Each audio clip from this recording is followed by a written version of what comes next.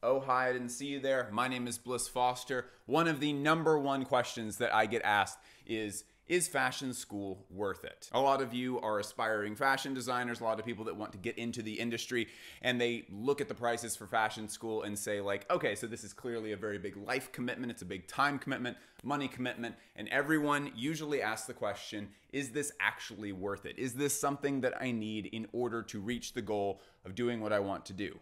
Fashion design. I should say before we get into the meat of this video that ultimately the answer to that question is dependent on you and your circumstances and your goals. There is ultimately no one who can say, yes, that is worth it, or no, it is not, other than you. But I had the recent opportunity to go to Antwerp, Belgium, where the Royal Academy of Fine Arts is. It's one of the most respected fashion schools in the world. I got to interview the chair of their fashion department, Walter van Beirdendock, who is also an incredible fashion designer in his own right, as well as a few students that are in their master's program for fashion. Hopefully what we're gonna do here is give you some insights into the way that fashion school actually works. It can be kind of difficult to know what something is like until you've actually gone and done it yourself. So the goal here is to get from both the chair of the fashion department's perspective and also the perspective of the students that are there to kind of get an idea of what it is like at fashion school. As a little treat for sticking through the entire video, I also asked Walter van Beirdendock what Demna Vasalio was like as a fashion student because Walter is one of his teachers. Watch the whole video, you get a cool treat at the end. If you love fashion as an art form and you want to learn about it on a deeper level, don't forget to subscribe. We do in-depth analyses of runway shows as well as talking about fashion in a more philosophical way.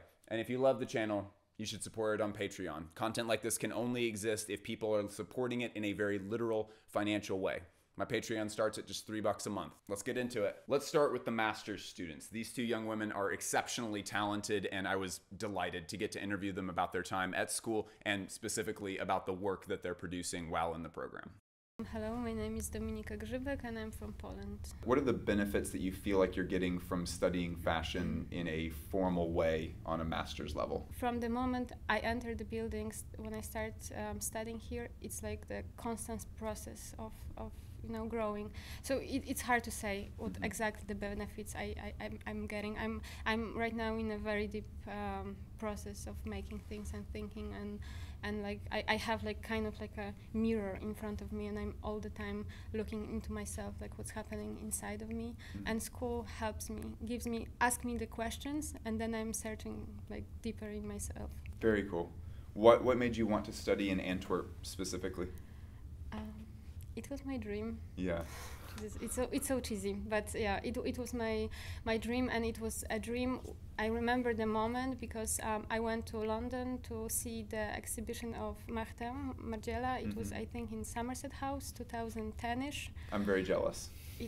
I didn't want to leave. Yeah. And I didn't know anything about fashion at that time. So when I entered and I saw, like, I was walking from room to another room, like, I started to first cry because I didn't understand what's happening, because suddenly clothes get emotions and like influence like whatever I felt. And so I understood that it's not just a garment, and it's a story, and it's something personal and moves me in many different levels.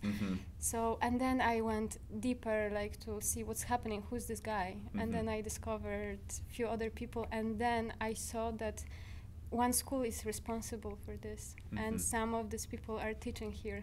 So with your own work, tell me about your work in as much detail as you can. The topic for the BI collection, it's quite very personal.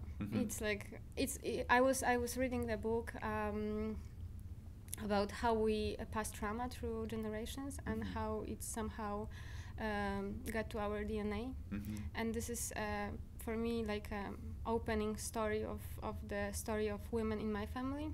So I start to search like what's going on with the women in my family, because I know that something is off. Like, so I look to my grandmother, grandmother, and my great-grandmother, and then I saw like there is a huge suffering behind it with the women. And I knew that I'm also wearing this heaviness of this memories of this, I don't know, weird, unshaped, I don't know, feelings.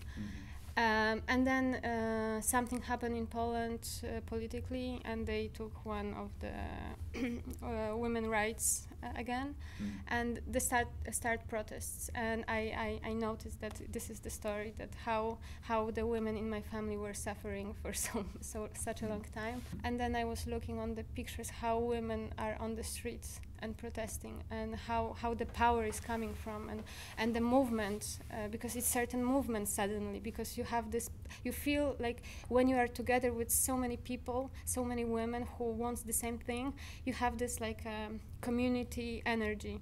So I was looking for these movements, and I was thinking how I feel, how I'm acting right now in this situation, and there were certain movements which I really liked, and I remember I was crying. I cry a lot, apparently. Me too. That's okay. Sorry. But I was crying, and I was holding my skirt and biting it. And I look at myself, and I was like holding, and I felt like a small girl who are biting the skirt, pulling up, and doesn't give anything about what's You can swear, it's fine. Okay. Yeah. Okay, that's good. So I like this movement. I love the way that the flowers, the women start to set a fire with the colorful cloud flowers on the streets. And there was one image on the protest where women were naked and covered with this colorful smoke around the body, and they were starting to disappear. And this disappearing of the stories of women, which in the history is like well known. This was for me like a very beautiful way to show the garments, to show the silhouette, to show myself that we are covered somehow. So that's why I came up with the idea of manipulation, the fabric, which I used layers and layers and layers of tulle. Like I did like some kind of dégradé, to that the shape kind of is disappearing, the print which is inside is also disappearing, and I focus on the parts of the body which for me was the most important. So that's why I could cover them with smoke and focus on the bright colors where I. My name is Awisa Anadzegneca, and I'm from Latvia. What are the benefits that you feel like you're getting from studying fashion on a higher academic level? There's better guidance from the teachers, professionals. We get, they just kind of push us to dig more into ourselves, our own work, or what do we want to express. They make us question more. I just think it pushes you more in your work. It's better for your own kind of work development. Very cool. Why did you choose to study here specifically at the Royal Academy? It was kind of goes quite far back. When I was younger, I always knew that I wanted to study fashion. And then I came across Antwerp, I believe it was 2013, and my mom and I went on a trip to Paris. There was an art exhibition about monsters and monster clothing, and there were a lot of pieces from Antwerp. I remember seeing that, like, wow, that's also fashion? What? It can be that? I remember it blew my mind. Like, wow, these pieces, there was like a blown up skull piece, and I was just like mesmerized. I was like, oh my god, okay, Antwerp. I need to check what's up with Antwerp. From that on, I understood I want to study here. Can you summarize your work for me? Like, tell me about just, as much detail as you want to give. What is your work? Well, with my work, I try to just look at it as a play. I play around. First, I build a story. I work from kind of like fairy tales and storytelling. First, I do illustrations, drawings, and from that on, it just kind of involves. For me, it's like a big, playing around, just like a play. Yeah. To not take it so seriously, then it's also easier because it's, Yeah. Do you feel like you've come into a formalized process with that play, or is it always very open-ended? It's very open-ended. Yeah, okay. I never know what's gonna come up. I'm just building a story for this character. So for your specific pieces, it seems kind of like your work is built to be in an ensemble together, like that all the pieces work together. Did you design them to be multiple looks, or were you designing each of the pieces individually and then they just fit together very seamlessly? It was actually kind of individually. With every look, somehow there's a different story connected, but in the end I feel like it all comes together because I used maybe the same technique. For this the collection, I used like repetition. When I was a kid, I would do a lot of like paper cutouts when you do like snowflakes, when you open it up, and they're like, and then also this, when you fold the paper, you cut out a human figure and you open it, there's like a string of like human figures. So I just use it for patterns. By far, my favorite piece that you have is this like green snake, like wrap around the neck and the sleeve and stuff. Can you tell me about that piece? That piece came from, because I was imagining my imaginary friend being by the lake, being like starting to get friends with all the animals around the lake, with the bunnies and the lizards, and then with the snake. Somehow it went deeper into what if she had a fight with a snake and her hand going in the mouth and then she's taken over by the snake. And I have a couple of drawings, illustrations, how it came about actually, this piece. And I was just like drawing her fight with a snake, and then she's just taken over by it. Like she's somehow has won, but at the same time she's still kind of suffocating. So that's crazy. Kind of came about. Do you have a head that you brought with you? Yeah. That's so cool. What is it? That's should I take it? Sure. Yeah. Grab it. Yeah. It was quite important for me in this collection. I didn't want to see the model's face, so I wanted to all be like in a blur. People in your life kind of like disappearing. You don't remember the faces. It becomes all blur. And then I looked at my drawings, and it's also kind of like in a blur.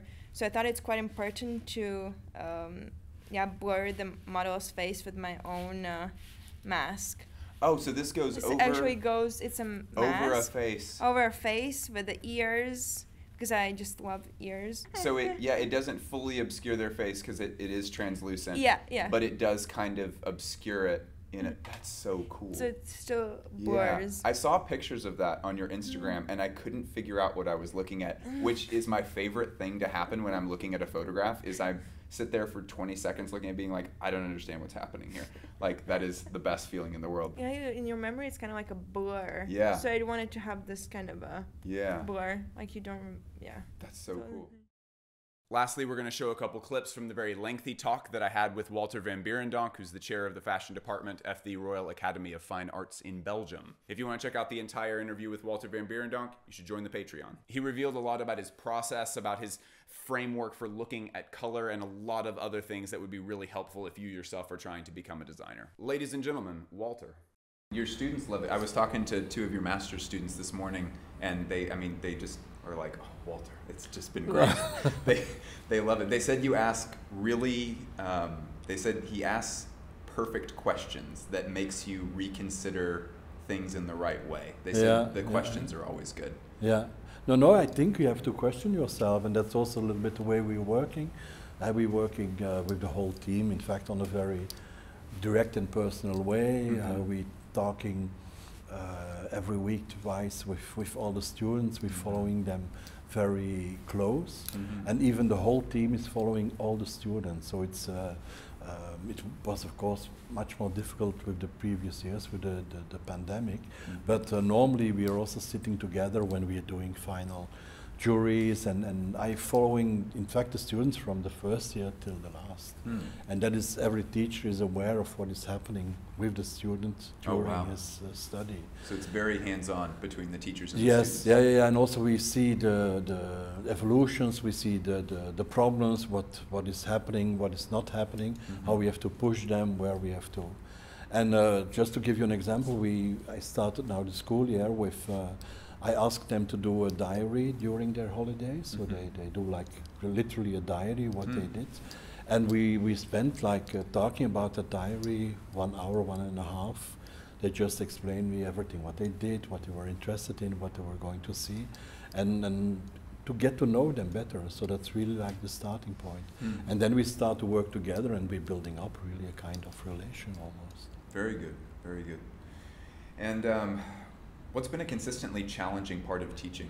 Maybe at the beginning, or maybe all through your career?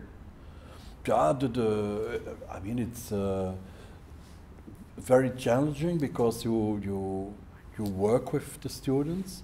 You have to motivate them. You have to tell them sometimes that things are not good, but at the same time you have to push them also to do things, and you have to get a little bit in their heads, and from their own identity you have to guide them. And it's not the idea that I'm guiding them through my own personal taste or design ideas. No, I guide them through their own signature. And that's so you literally are stepping into a person and you help them to take decisions. So it's a very intense and very demanding process. And like now I have 30 students, which is a little bit ridiculous. But ridiculously small or ridiculously big? Oh, huge. Okay. Yeah. No, we are a little bit in an overfull department, and I mean like that it's much more difficult to get to know the students very well. But the challenge is really to push them forward in their own world, in their own signature, and not to tell them things to do what they're not. What they don't feel. That's the challenge. And I would get in trouble if I didn't ask you about this, and since we're on the topic of students, I had about 55 people ask me to be like, ask him how Demna was as a student. And so I'm supposed to ask you how Demna was as a student. Yeah, I mean, immediately after graduating, I took him with me to a company, Scappa, here in Belgium. That was his first job. Oh, wow. So I really believed in him. Yeah. And I think what he already did at school was very interesting and promising, and really he was very strong in constructing garments, and he was doing men's at that time, mainly men's collections. And I think that he was very promising and very hands-on, and even the class that he was in was a very dynamic class. They made their own magazine. They did shoots with even the teachers involved, and they did, the cover was like with a small, I don't know how you call that, Yeah, the bird? No, the nail polish? No, to if you sew, you use it as a cover. Een vingerhoedje, hoe noemt dat? Yeah, you know when you sew that you don't, with the needle you don't...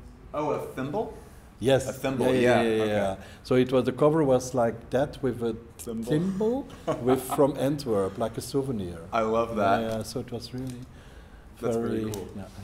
Huh. No, he was very promising. Yeah. And and I followed him also. I went to see the couture show now in Paris. I saw you in the video. Very nice. Yeah, It's beautiful. Yeah. He really, he brought it back finally. It's yeah, crazy. Yeah, no, it's very good. Yeah. But I think he's doing good things, and it's good that things like that are happening in fashion. Yeah. Because it's good conversations. A lot of really good conversations. Yeah, good energy also. Thank you so much for joining me. Don't forget to join up on the Patreon and subscribe. We cover tons of stuff about fashion. Usually I'm doing in-depth runway show analyses, and we're talking about clothes in a more theoretical and philosophical way. If that's the kind of thing that you're into, you should subscribe.